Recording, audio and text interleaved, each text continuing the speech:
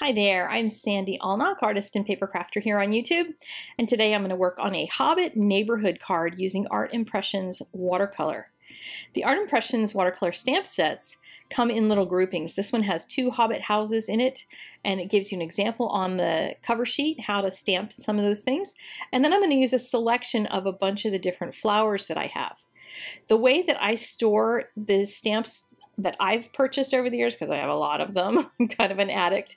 I put things like houses and birdhouses and things in one, and I have like 12 of these different ones broken into categories. I have all my little flowers from a lot of the little different stamp sets. So I've broken them all up. I know that makes some people apoplectic, but there you go. I also use these little Art Impressions acrylic blocks a lot, so if you're looking for where to get tiny ones like that. They used to come with all those dollar stamps. I don't even know if they make those dollar stamps anymore, but I had a bunch of those left over from years ago as well, and they work great. So I'm going to stamp both of the houses, and I'm using my Tombow markers to just scribble a couple of colors onto the stamp itself.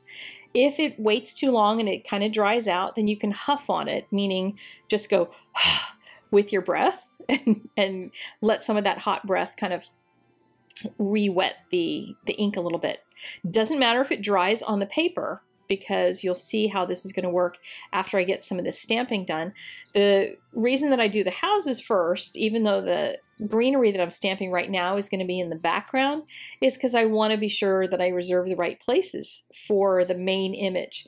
So if you're going to do a lighthouse, or if you're going to do a birdhouse or something, then stamp that first, then do your background layers. So I'm starting by just doing some very light background layers of a few greeneries. And this whole thing is going to be covered eventually, so this is just kind of getting a start at it and figuring out where all these clumps of bushes are going to be, because I picture these little houses being like in the movie and in the little hobbits in the Shire, that they have their little houses built into the hillsides next to each other. So these two are going to be 2 little neighbor houses on the same particular piece of paper. And with these stamps, once you have the ink down, and a lot of different markers will work, once you have the ink down, you take your wet brush and you just go over top of the ink. And you can use a lot of water and really wash out that line a lot. You can use a little water and leave the line more intact.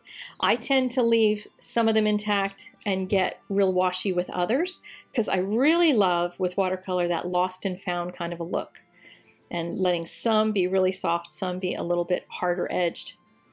And now I switch to a different green, and I'm just going to add more of these greens on top of the ones that are already there. I have some damp paper underneath, and you may have noticed that some of those, when I stamp them, splooged out a little bit right when I stamped them. That's going to give me more ink moving around the page. I shouldn't say ink. I'm not sure what's in these markers, in any of the watercolor markers. It's not actually watercolor, but we call them watercolor because it moves with water. So then I'm going to kind of move the water around the whole thing and then add more greenery. This was a green I didn't like a whole lot, but since I had started, I didn't want to have only one splooge of it, so I did a couple of them here and there. Switched to another one. And you can see it doesn't matter a whole lot which one of the greens you use, as long as it's some sort of a branch. If you use the grasses, that won't work quite as well for this kind of a hillside full of ivy and just tangled thick brush that is on the whole full hillside. But any of those others will work. So if you have any of the other stamp sets, because some of them come with, you know, say a bird and a bunch of flowers, or a bench and a bunch of flowers, so you can use any of those kind of flowers for this. And now I want to start building in some richness of color, because you can just stamp all over it and make an all over pattern, but I want to make it look like it's actually, these doors are carved into a hillside, which means I need some darker color. So I've put some color on a block itself. I just scribbled with the marker, and then I'm picking that color up with my brush and adding some of it in there. My darkest colors are going to be right around the doors, because if you picture all of those greens, they're going to be hanging out in front of the doors. So we need to create some space behind them and underneath each one of those branches, and some depth right around the doors themselves, so that they kind of sink in, and then the door itself kind of pops. So as I add layers of this, and I'll keep adding more and more, you'll see how this develops. And I love how it develops when you're doing speed coloring because you almost get the idea faster. Otherwise, you kind of lose track on when that transformation started to happen. So on a card like this, you can certainly allow just this swash of color and then start working on the houses, because I am going to start working on them a little bit more and put more into the doors.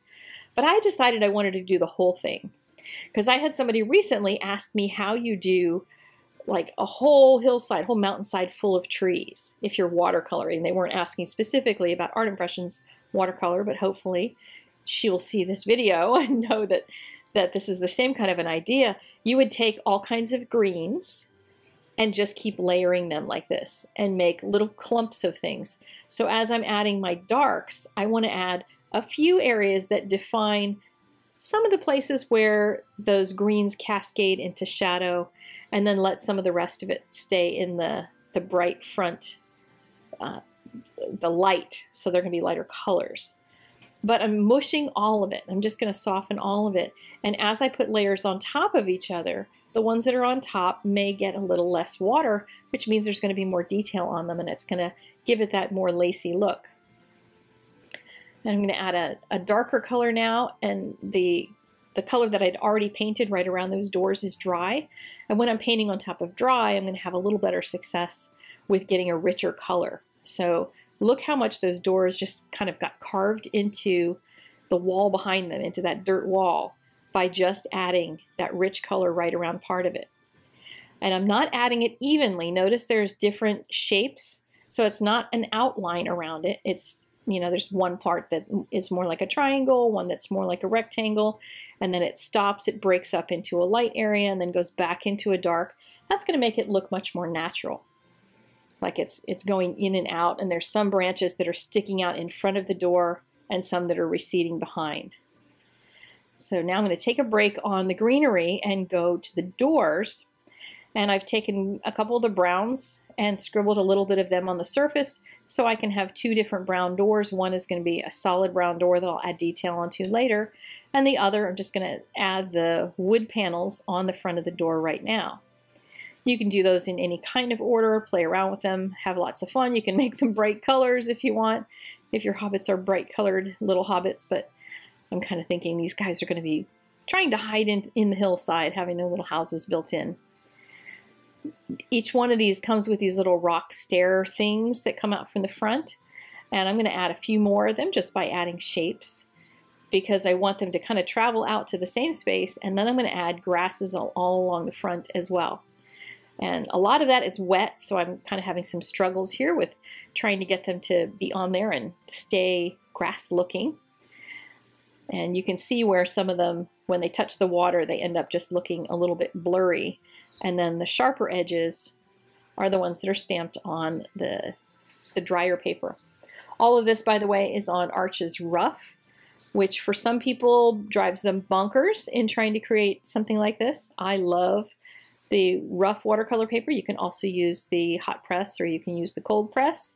Those are less bumpy, and the hot press is the least bumpy of all. But on something like this, it really doesn't matter, because I'm trying to create all of these layers and layers of grasses and brush and everything, so that these two little houses are pushed inside of this scene.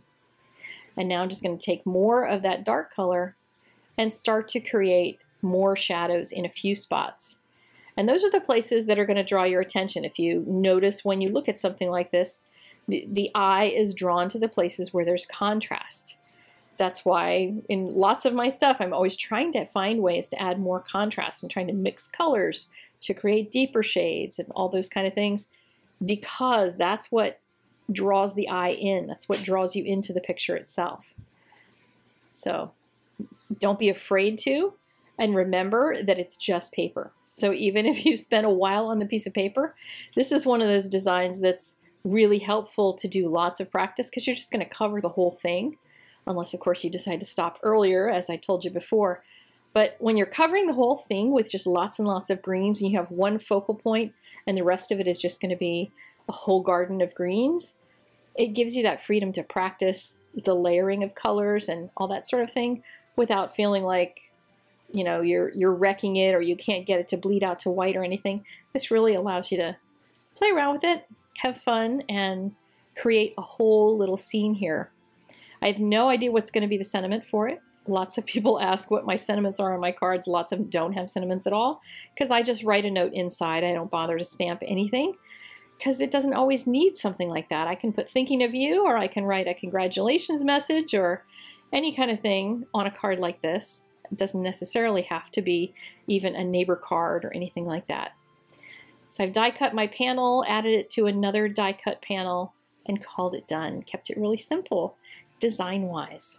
Thank you so much for joining me. I will see you for more of World Watercolor Month on my social media because I'm doing a little treat for you every day, as well as I'll be back here in just a couple of days. Thank you much. Have a great day. Bye-bye.